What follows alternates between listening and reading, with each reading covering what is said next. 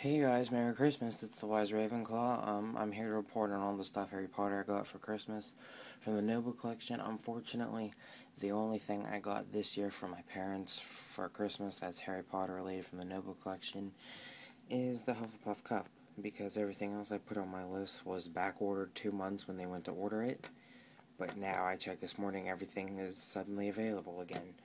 So whatever I put on my list for them to order, I'll probably order, and then maybe one wand or two from the list I said I was going to buy myself. And so yeah, not the best holiday present, but whatever. We'll start the review. The inside, it's a really nice gold. There aren't flaws in the paint at all. It's completely painted, which I'm surprised. The hole at the bottom you can see. The actual design has the badger and grass is what it looks like. And that wraps all the way around the top part of this and the handles.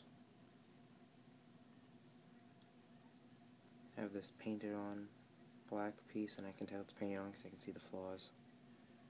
Then the ridge design, and the same thing on the other side, and that goes for both handles. And then down at this part of the cup, the middle part, it still has that grass type pattern which wraps all the way around.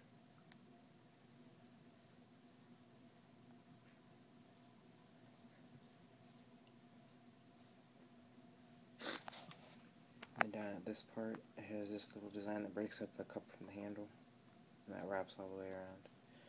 And then down on this part, almost looks like feathers.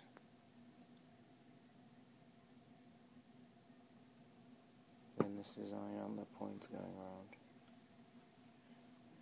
And then on the bottom, it's lined with black felt, so it doesn't scuff when you move it. It is pretty small, pretty short from what I thought it was going to be, seeing Granger Danger's video on this.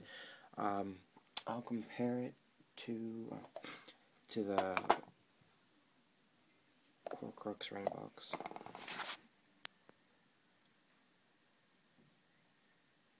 You can see they're both pretty much the same height, sort of.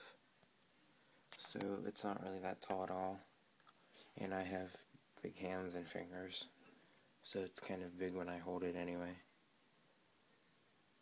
But that's pretty much it. I mean, it's a good quality piece for the money you're paying for it, and on mine the paint job is actually really good. I can't really see the flaws, really.